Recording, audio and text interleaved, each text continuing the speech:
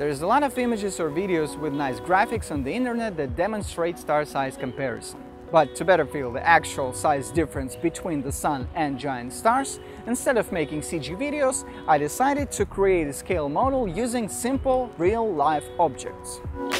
We'll start with our Sun scaled down to 1 centimeter in diameter. Its actual diameter is about 1,400,000 kilometers. So we've made our Sun's diameter 140 billion times smaller. Even though the Sun is going to be the smallest object in our model, we have to realize how big the actual Sun is. A trip around the Sun's equator by an airplane would take 6 months. In this model, the Earth would have a diameter of a human hair. Compared to the 1 centimeter Sun, Arcturus, the brightest star in the northern hemisphere, is going to be this big. Canopus is the second brightest star in the night sky after Sirius. It is 70 times larger than the Sun in diameter, and in our model it looks like this.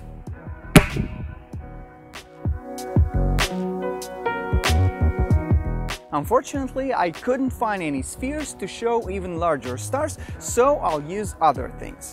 On this scale, Delta Canis Majoris is going to be as big as the floor of a building. And there are lots of larger stars, but we'll jump right to the one of the largest known stars today, UY-Scudae. Comparing to our centimeter Sun, it will be bigger than a 5-story building.